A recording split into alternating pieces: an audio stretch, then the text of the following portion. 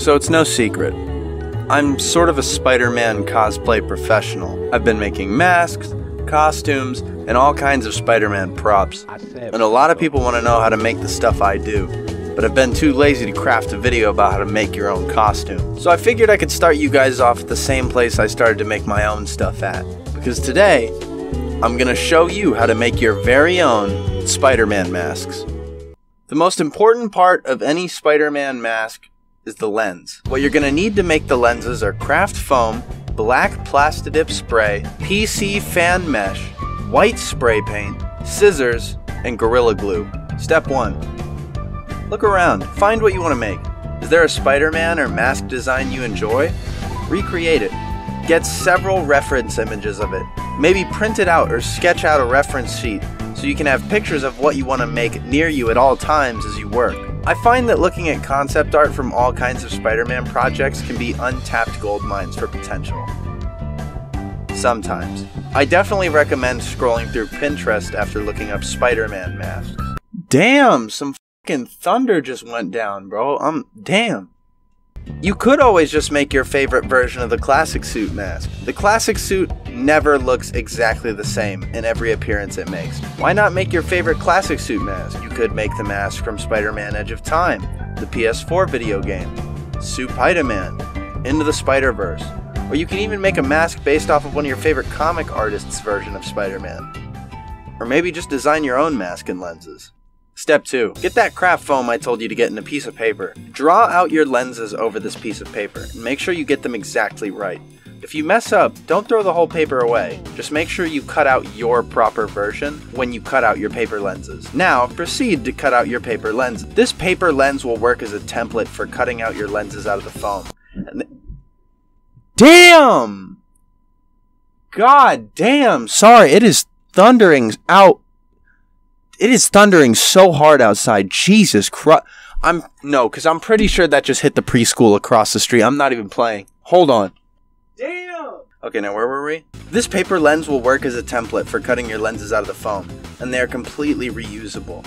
This technique allowed me to make this mask 4 separate times over the course of a year after the paint kept cracking. Now trace out the paper lens over the foam with a Sharpie, preferably one of those fat ass ones with the metal casings. Now once you trace your lenses out, cut the lenses out of the foam, including the inside where the mesh is supposed to be. Keep the foam piece you just cut out. Keeping this piece will be important for making appropriately sized mesh slots for your eyes to see through. Now for the dip. Step 3.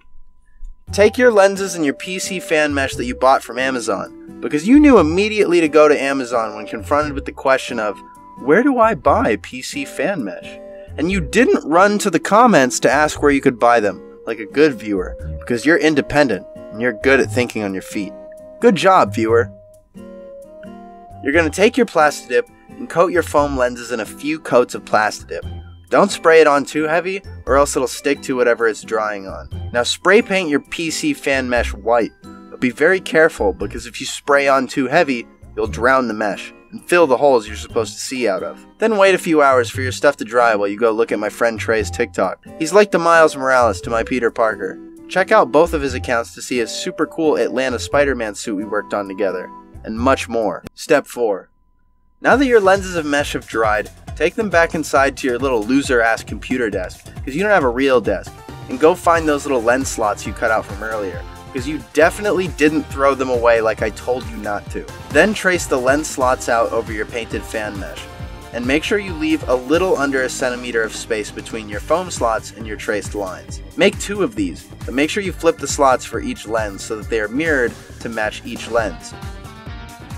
Now flip your lenses over to the back. The back part should be the part that you didn't spray paint. Now take your cutout piece of mesh and flip that so that the back part is facing you too, and that part should also be the part you didn't spray paint. And glue it to the back of the lenses so that the unpainted part is facing you. Do this for both lenses. The glue will start to bubble up between the mesh. Just make sure that you smooth it down with the cap of your Gorilla Glue. This will actually strengthen the borders of your mesh. And now, you have your lenses. So, you have your lenses now. Now to make the mask. Or, for the small percent of you who are lazy and have a credit card, you can buy a mask from Amazon. Skip to this time code since you won't have to make it, and can get straight to gluing your lenses. But for those of you who already begged your parents to buy materials and didn't expect to have to buy spandex, you're gonna have to rip up one of your old t-shirts for this part. You will need 1/2 yard of spandex fabric, measuring tape, needle and thread, or fabric glue, fabric scissors, pins, and a foam mannequin head. So I'm gonna show you a little secret, okay? Keep this between us. This is my mask pattern. It's made for someone with a head circumference of 22 inches. I've drawn out these measurements so you can recreate the template yourself. If your head circumference is an inch or two bigger than mine, be sure to add on an inch or two to these two measurements I've circled on screen. I'm not sure if that'll fix the problem since I'm not a pattern making master, but it is my best guess. So take your fabric and fold it in half big enough to cover the width of the pattern. Then trace the pattern onto your fabric and pin it down. This time make sure you hug the edges of the pattern as you trace it. Now cut your unsewn mask out. Get ready to debate whether or not you should glue or sew this mask together. Now I've found that gluing instead of sewing on your seams could actually work pretty alright as long as you use an appropriate amount of glue. There is a chance the Gorilla Glue will discolor your fabric and turn it white due to how fucking radioactive the glue is. But I prefer to sew it. What, do you want me to teach you how to sew? I'm not going to teach you how to sew. Look it up. Look it up. It's easy. Just look it up. So either glue or sew along the lines you've traced. Make sure you sew/glue directly on or inside the line. If you sew outside of it, your lines will show up on the mask while you're wearing it. And now, you have a fully sewn mask. Now get your foam mannequin head in a plastic grocery bag.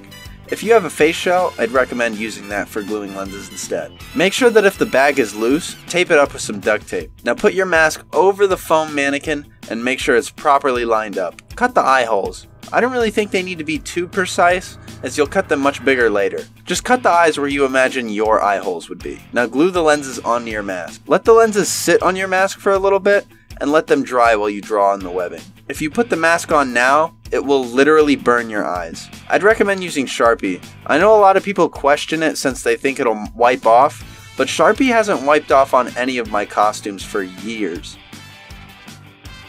And I think that's it. You should have your fully completed Spider-Man mask. I hope you're proud of yourself. No, that wasn't too hard. That wasn't too hard to make. See? I bet you did a great old job, despite the fact I can't at all see anything you've done so far. Obviously, there's a lot of refining and a lot of spots in this tutorial where I gave you the basic answer to make sure you don't have to do more complex things you wouldn't be able to do as a beginner. I might in the future make a more advanced version of this tutorial, but for now, this is your bread and butter. Hopefully from this point, you'll learn to do more things with just masks and innovate outside of this tutorial. But for now, this should do you good for a couple of years. Thank you all so much for watching. I really appreciate you guys. I will, of course, see you all in the next video.